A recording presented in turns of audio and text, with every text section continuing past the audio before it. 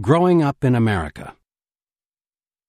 A reader might ask why two people who have devoted their careers to writing about foreign affairs, one of us as a foreign correspondent and columnist at the New York Times, and the other as a professor of American foreign policy at the Johns Hopkins University School of Advanced International Studies, have collaborated on a book about the American condition today.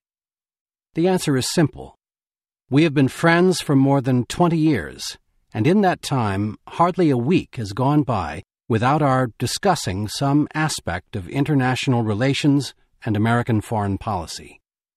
But in the last couple of years, we started to notice something. Every conversation would begin with foreign policy, but end with domestic policy, what was happening or not happening in the United States. Try as we might to redirect them, the conversations kept going back to America and our seeming inability today to rise to our greatest challenges. This situation, of course, has enormous foreign policy implications. America plays a huge, and more often than not, constructive role in the world today. But that role depends on the country's social, political, and economic health. And America today is not healthy, economically or politically.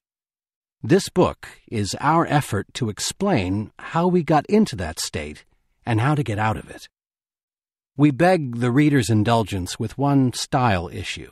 At times, we include stories, anecdotes, and interviews that involve only one of us. To make clear who is involved, we must in effect quote ourselves, as Tom recalled, as Michael wrote. You can't simply say, I said or I saw, when you have co-authored a book with a lot of reporting in it. Readers familiar with our work know us mainly as authors and commentators, but we are also both, Americans. That is important, because that identity drives the book as much as our policy interests do. So here are just a few words of introduction from each of us, not as experts, but as citizens. I was born in Minneapolis, Minnesota, and was raised in a small suburb called St. Louis Park, made famous by the brothers Ethan and Joel Coen in their movie A Serious Man, which was set in our neighborhood. Senator Al Franken, the Coen brothers, the Harvard political philosopher Michael J. Sandel, the political scientist Norman Ornstein, the longtime NFL football coach Mark Trestman, and I all grew up in and around that little suburb within a few years of one another, and it surely had a big impact on all of us.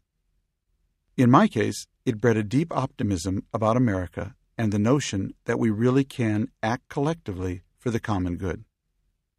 In 1971, the year I graduated from high school, Time magazine had a cover featuring then Minnesota Governor Wendell Anderson holding up a fish he had just caught under the headline, The Good Life in Minnesota. It was all about the state that works, when the senators from your childhood were the Democrats Hubert Humphrey, Walter Mondale, and Eugene McCarthy. Your congressmen were the moderate Republicans Clark McGregor and Bill Frenzel, and the leading corporations in your state, Dayton's, Target, General Mills, and 3M, were pioneers in corporate social responsibility and believed that it was part of their mission to help build things like the Tyrone Guthrie Theater. You wound up with a very deep conviction that politics really can work and that there is a viable political center in American life. I attended public school with the same group of kids from K through 12. In those days in Minnesota, private schools were for kids in trouble. Private school was pretty much unheard of for middle-class St. Louis Park kids, and pretty much everyone was middle class. My mom enlisted in the U.S. Navy in World War II, and my parents actually bought our home thanks to the loan she got through the GI Bill. My dad, who never went to college, was vice president of a company that sold ball bearings. My wife, Ann Bucksbaum, was born in Marshalltown, Iowa, and was raised in Des Moines. To this day, my best friends are still those kids I grew up with in St. Louis Park, and I still carry around a mental image, no doubt idealized, of Minnesota that anchors and informs a lot of my political choices. No matter where I go, London, Beirut, Jerusalem, Washington, Beijing, or Bangalore, I'm always looking to rediscover that land of 10,000 lakes where politics actually work to make people's lives better, not pull them apart. That used to be us.